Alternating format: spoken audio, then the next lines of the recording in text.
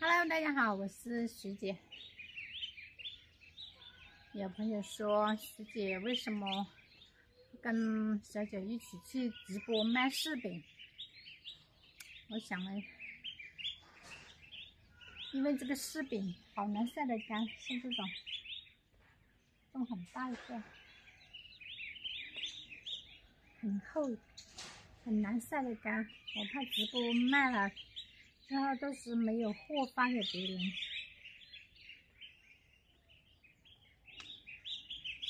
就是一般我们晒干都是有人进来收的，像这种还没晒干就有人来收了，这样子还要重称，收回去我们也不用售后。如果寄给朋友的话，像这种还不能寄，还要晒2个太阳。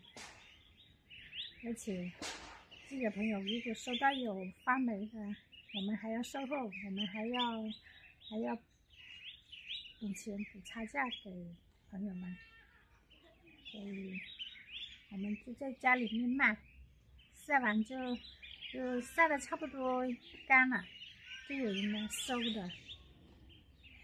这样子我们也不用费精力，也不用去花费那时间去售后啊，去赔偿别人，这样很好。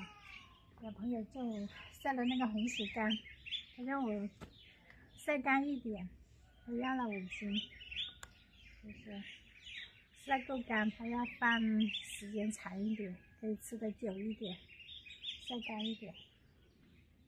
像种柿子就是有微信单上面有人私信买的，所以我们要把它晒干一点，就是晒干一点发给那些朋友们。因为前段时间不是下雨嘛，下雨都晒不了，晒了又全部坏掉了，缩弯了，全部要倒掉。所以在家里根本就不够卖，不用到晚上去卖。看一下这些，里面都是爆浆的，但是还是晒干一点好吃一点，吃着有嚼劲一点。爆浆呢没有那么香。这个红薯干还要晒多几天，晒干一点，就放得久一点，保存的久一点。